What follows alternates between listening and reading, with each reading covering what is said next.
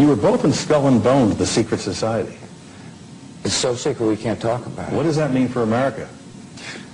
The conspiracy theorists are going to go I'm on. sure they are. I don't know. I haven't seen the rest. Number of it. 322?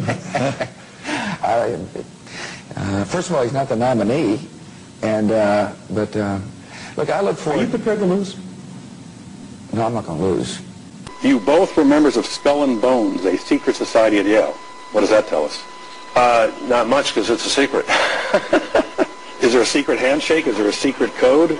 I wish there were something secret I could manifest. 322, secret number? There are all kinds of secrets, Tim, but one thing is not a secret. I disagree with this president's direction that he's taking the country. We can do a better job, and I intend to do it.